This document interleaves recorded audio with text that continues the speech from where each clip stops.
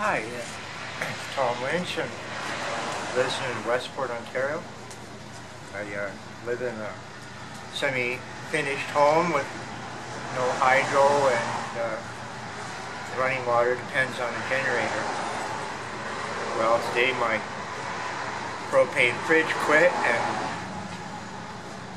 anything I had in the fridge is probably going to spoil by tomorrow.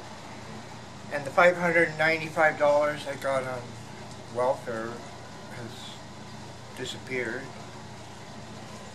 360 went for rent, 50 went for auto insurance, which left me about 180. 40 went for gas.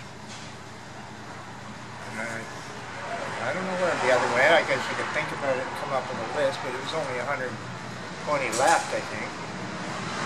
Anyways, I'm out of money now, and fortunately they have programs like this happening, because otherwise I'd be out of luck too.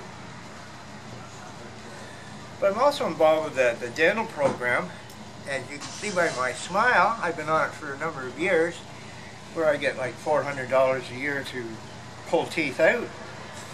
So I was on for some reason I was on a dietary supplement to my welfare check, but for some reason it was taken away.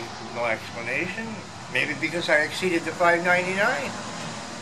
But now I have no teeth to eat a proper diet. I'm not going to get any because there's no dentures in my future. And I've got 4 teeth left to pull, and hopefully I'll get them pulled on the $400 a year I'm allowed. So by the time I'm 65, I should have no teeth. And maybe I'll be able to live on the yogurt and oatmeal. Hey, Produced for living on. But yeah, life's great, Dalton. You've done a lot to make it greater.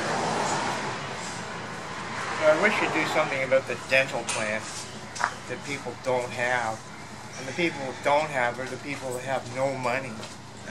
So like, it's not only is it not fair, it's mean. yes. And before I get too upset, I think I better stop.